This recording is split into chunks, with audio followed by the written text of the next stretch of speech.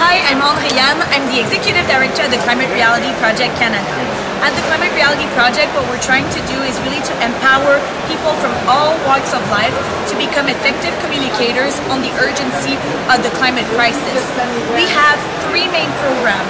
The first one, Leadership Core, really aims at recruiting, training, and engaging climate reality leaders to become those catalysts of change in their own communities of influence. At the Climate Reality Project Canada, we've also done a mapping of engagement across Canada.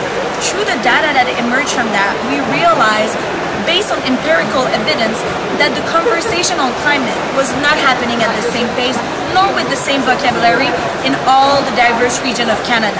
To be able to support effectively the climate movement, we've identified 4 priority regions when we decided to dedicate more resources, more support to make sure that our climate activists are indeed effectively engaging in the conversation. So we have 4 regional engagement coordinators in Northern Canada, in the prairies, in rural Quebec, as well as in the Atlantic provinces, providing tailored support for local movement in those 4 regions.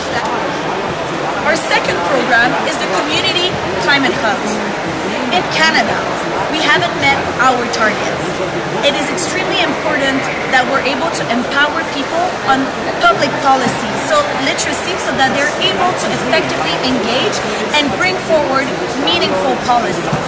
One level of government that is literally a keystone to accelerate a rapid transition is the local and municipal level. The municipal level is in charge of transportation, is in charge of green space, of waste management, and many more. And also, we usually notice social injustice that are even enhanced in urban spaces.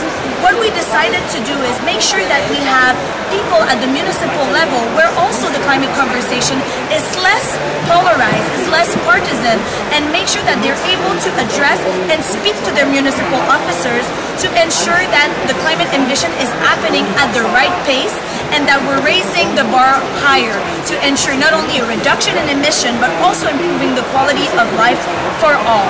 Our community climate hubs are also an impactful network of over 36 hubs all across Canada that are also mutualizing resources, best practices to ensure that people are able to be supported and that those local actions are not isolated but supporting one another and building all across Canada an effective movement to raise ambition.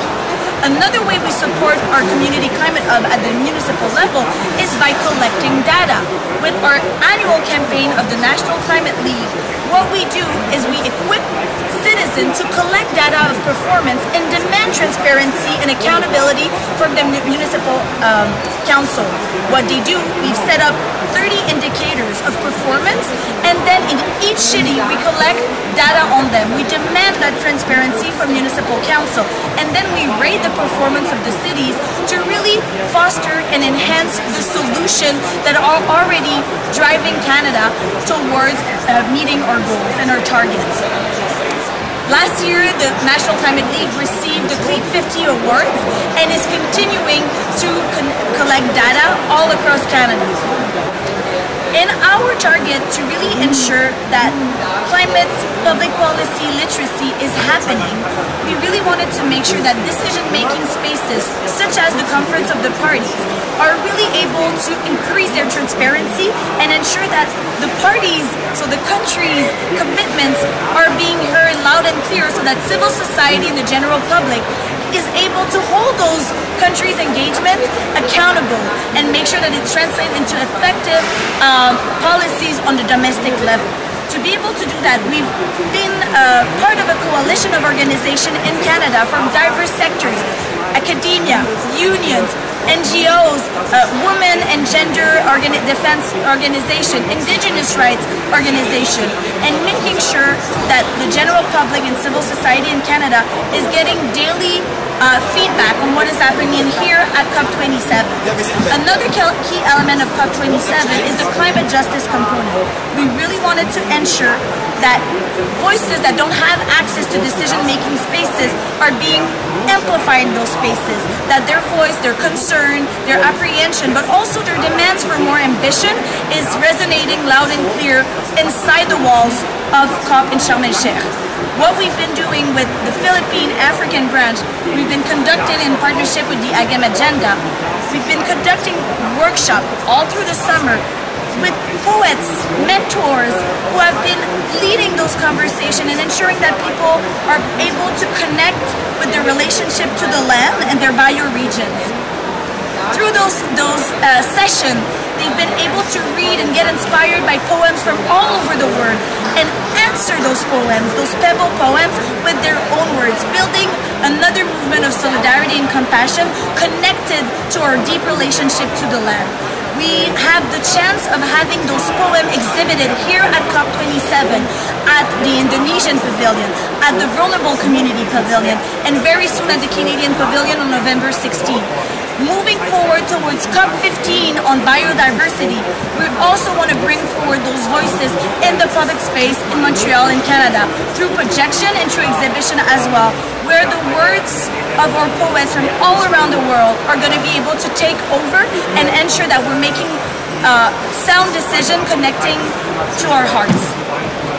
Youth have been leading the climate conversation for a long time. That being said, the youth movement is not happening at the same pace and with the same tools everywhere. We've had students reach out to us in saying that they feel isolated on their campus and their desire to bring more climate action.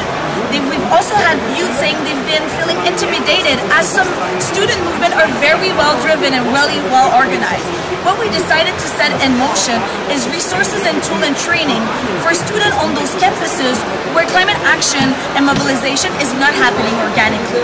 And what we've been doing is that we set up a curriculum in 3 phases to ensure that those students are getting the proper training and support and resource to be able to lead effective action on their campuses, to raise ambition, but also to be connected by peer-to-peer mentor from other student movement who are already setting the conversation at a faster pace all across Canada, and even build bridges with our Campus Core program in the United States to really create a global movement around youth-driven climate action.